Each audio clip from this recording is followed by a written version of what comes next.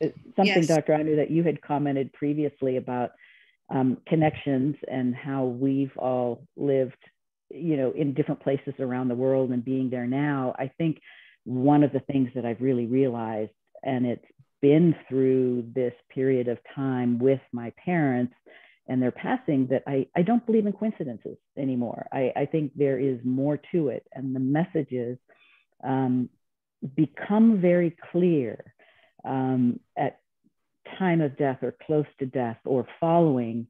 And those messages, I think, teach us how to live life. So, yeah. Wonderful.